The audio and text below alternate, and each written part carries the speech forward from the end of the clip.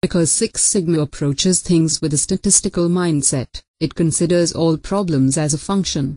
Using mathematical symbols, the function looks like this.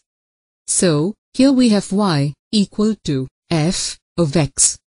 Now, we can see this function in two ways and understand it easily. Perspective 1, the problem y is a function of x, where x is the cause of this problem. In other words, x is the function or cause that resulted in the problem y.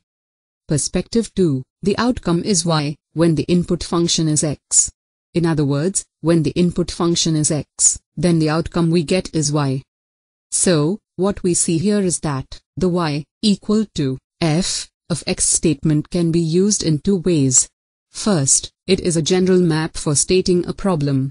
Y, the problem, occurs because some x, input or cause, is occurring.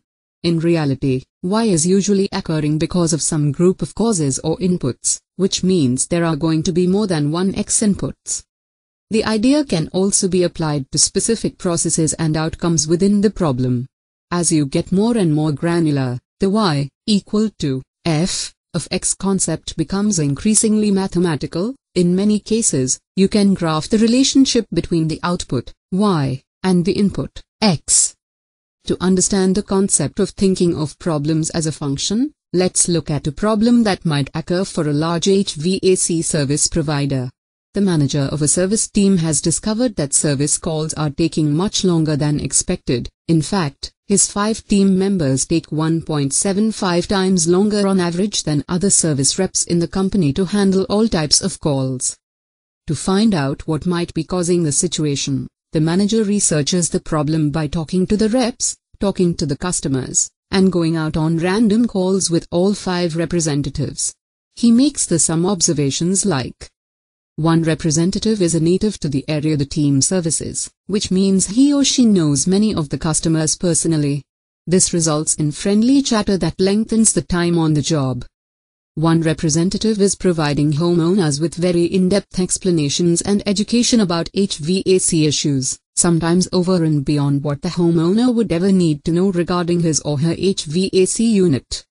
One representative is new to the job and takes longer to complete each task because he or she is unsure of the work, has to double-check the work, or calls another rep to ask questions about the work. The remaining 2 representatives perform work in times that are on par with company averages. The manager distills this data down to 2 overall causes for the problem. Cause number 1, too much talking, observed for representatives 1 and 2. And cause number 2, inadequate training. The problem can now be stated as a function. The extra time is a function of too much talking and inappropriate training. The manager also now has 2 root causes to address.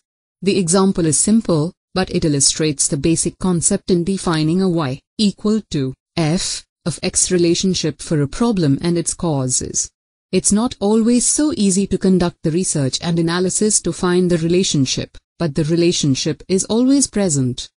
Some other examples of y equal to f of x relationships include: low customer satisfaction with hamburger taste is a function of an uncalibrated grill. Low employee morale is a function of a poor time-off approval system. Customer wait times are a function of technology distractions for employees.